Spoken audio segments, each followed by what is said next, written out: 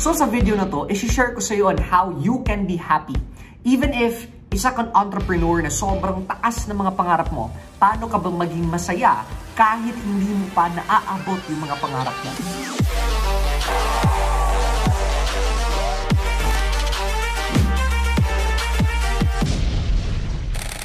Now, let me share with you a story. Years ago, yung mga racket ko o yung mga extra income ko ay galing sa mga pageants, galing sa mga modeling, no? And one day, nakapasok ako sa tinatawag natin na Mr. and Miss Chinatown. So, it's a national pageant. Okay? So, yung mismong pageant na to is i-air siya sa ABS-CBN, no? And usually, pag nanalo ka sa pageant na to, magiging artista ka. So, yun yung pangarap ko. Since before, magiging artista ako. If you do not know yet, nag-PBB ako. Nag-audition lang sa PBB, pero hindi natanggap. Nag-audition ako sa isang TV reality show sa GMA. I forgot the name. Hindi rin ako natanggap. And this time, may pageant, Mr. Miss Chinatown, pumasok ako ulit. Okay? So, to make the long story short, natanggap ako. Lumutad ako sa Manila. And there, I stayed for 2 to 3 months. Ngayon, on my first day sa pageant, kasi just to give an idea, sa parang national pageant, one day lang yung pageant night. Pero like 99% of the time, you are gonna be going out, meeting the sponsors. We go to shows like ABS-CBN shows. We went to GGV, yung morning show ng ABS-CBN, Umagang Kay Ganda, right? You know, these things, that is what we're gonna do while waiting for the pageant. It's like promoting the pageant at the same time, parang promoting our sponsors, okay? Almost every day, meron kaming activity, okay? Pag weekend, photoshoot namin or practice namin or something like that. So, meron talaga activity every day. And imagine this, no? I was staying in Rizal. So, from Rizal to Makati, that was the first day. I woke up 5 a.m. Okay? Kasi yung appointment namin is 9 a.m. 9 a.m. yung appointment namin. So, sobrang excited ko. Gumising ako 4 a.m. Sabi ko, I will be the earliest na maka-attend or na dumating sa meeting place namin. So, gumising ako 5 a.m. and then umalis ako sa bahay 6 a.m. So, from 6 a.m., nagsakay ako ng bus. Shockingly, I thought I would arrive there by 7 a.m. Something like that. Shockingly, I arrived at 10 a.m. Okay? So, 6 a.m. ako umalis, 10 a.m. ako dumating. And pagdating ko doon, syempre late na ako. Late ako ng 1 hour. And I was so sad kasi sabi ko sa sarili ko, grabe, I thought I was the first person to arrive. I woke up at 6 a.m., dumating ako ng 10 a.m. This is crazy, right? Eh, nung time na yun, wala pa akong pang-grab. So, I was just commuting talaga, no? And pinagalitan ako. Bakit daw ako late? O all of that. So, I was so down. I was so depressed. Pumunta ako sa CR, umiyak ako. I called my partner. Sabi ko, I wanna go home. I can't take this. Because first day ko pa lang, 4 hours na yung travel time ko. So most probably, pag babalik ako, 4 hours. Again, 8 hours. That's crazy. And I'm a person kasi who takes care of my time. I want to spend my time wisely. In this case, I'm spending like 8 hours traveling. So, from day number 1, I already knew na it was a hard journey for me in the next few months. So, what happened was, moving forward 2 months after, no, I felt like I was in hell. Because yung mga activities namin, instead of nag-i-enjoy ako, is nagsasuffer ako every activity namin. However, meron akong nakita na kasama from Cebu din. So, parehas kami from Cebu, we flew to Manila, we found a place to stay, and pare din kami magta-travel. Pero, shockingly, yung reaction niya was different from mine. Yung reaction niya, he was really happy. Every activity, nag-i-enjoy siya. He was happy, I was sad.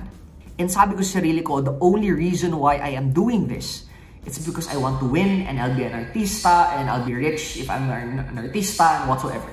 Now, 2 months after pageant night, I did not win.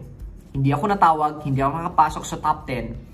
And that was the first time hindi ako nakapasok sa top 10. It's because, in my experience, pag nakapasok ako sa top 10, there is a high chance na I'm able to win because praktisado na ako sa Q&A. Okay? And I was shocked. Including my family, na-shocked din sila. Parang natulala ako ng ilang araw.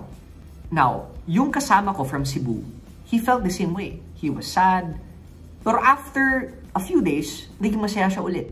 In fact nga, my partner wanted to surprise me, birthday surprise, and nashock ako. Nashock ako dahil ayaw ko munang kausapin yung mga friends ko because I don't want them to ask me, hey, what happened, right? I can't answer that question.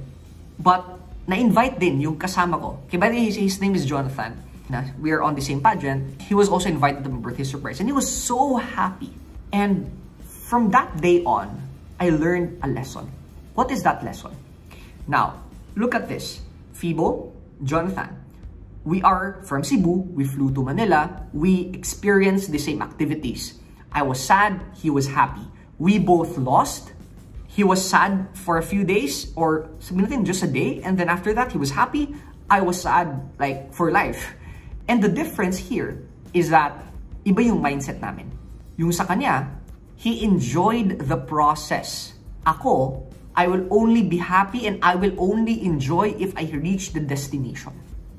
Now, what am I saying? I learned a lesson. It was because if I enjoy the process, if ini-enjoy ko yung mga activities ko when I was in Manila, making friends, to the point hindi nga ako nakapag-friend eh. Kasi sabi ko, if I'll make friends to them, I'll win Mr. Congeniality, so how does that affect my score, right? But he was making friends. He was building connections. He was enjoying every single activity. But the lesson that I learned there was, what if I was applying his mindset? What if I had the same mindset as him? Kung saan, ini-enjoy niya yung proseso. And whether or not ma-hit yung destination, whether or not manalo siya or matalo, he's happy. Now, I'm relating this in life. It is because there's a possibility na we will achieve the destination. There's a possibility na mananalo tayo, makukuha natin yung mga goals natin. Pero yung hindi natin alam is kailan. There's a possibility that you will buy your first house. There's a possibility you're gonna buy your car. Okay? There's a possibility you're gonna hit 10 million. But what we do not know for sure is when are we gonna hit that? Now, the reason why I'm sharing this, it's because a lot of people, nagiging masaya lang sila pag na-hit nila yung 10 million, pag nakabili sila ng kotse, pag nabili nila yung bahay, pag na-hit nila ito, parang their happiness is based on a condition, which is what I did. And because of that experience ko yun, my life was miserable. It was not happy. And I realized na happiness, ikaw lang pala magde-define yun. Ako lang pala magde-define yun. If sasabihin ko sa sarili ko, if I'll be happy no matter what happens, I'm gonna enjoy the process. For example, in business, I'm gonna enjoy the challenges. I'm gonna enjoy the problems. Then, I'm gonna live my day as if it's the last day. I'm gonna be happy every day kahit hindi ko pa na-achieve yung goal ko. Now, eto yung maganda. Sabihin natin si Alpha tsaka si Bravo. Okay? Si Alpha, sabi niya, magiging masaya lang siya pag nakabili siya ng kotse. Sabi ni Bravo, magiging masaya ako kahit hindi ko pa mabili yung kotse ko. Now, assuming narating nila yung kotse, si Alpha, dun pa lang siya naging masaya. Si Bravo, naging masaya siya na hit yung kotse, pero kahit hindi na hit yung kotse, naging masaya pa rin siya. So, ibig sabihin, Bravo, if you look at their life right now, they may have the same wealth, but their happiness would be different. Now, I'm sharing you with this because most probably my audience are business owners and entrepreneurs. And you might have the same mindset as me before, na maging masaya ka lang pag makuha mo yung goal mo. But I want you, based on experience, to change that mindset right now. I want you to enjoy the process, not the destination. Because pag ini-enjoy mo yung proseso, you would not feel miserable. Alam mo, parang feeling mo naglalaro ka lang. And since then, I'm thankful na na-experience ko yun. Because since then, lahat ng ginagawa ko ngayon, I travel, I talk on stages, I create contents, I build businesses. I do it with the mindset of, will I enjoy the process of doing this? Or am I doing this just for the destination? Because if I'll be doing it just for the destination, I would not do it. But if I'm doing this, because ini-enjoy ko yung bawat process, yung bawat step, yung bawat day, okay? Gagawin ko yan because I'm living life to the fullest. Yun yung ibig sabihin ng living life to the fullest. And everything starts on your mindset. everything starts on how you look at things. Now, if you like this content, I want you to go ahead and click subscribe. Don't forget to ring the notification bell. And of course, let me know in the comments below what are your biggest learnings and takeaways. This is Fibo Lim. Achieve success, live with happiness, and enjoy the good life. See you in our next video.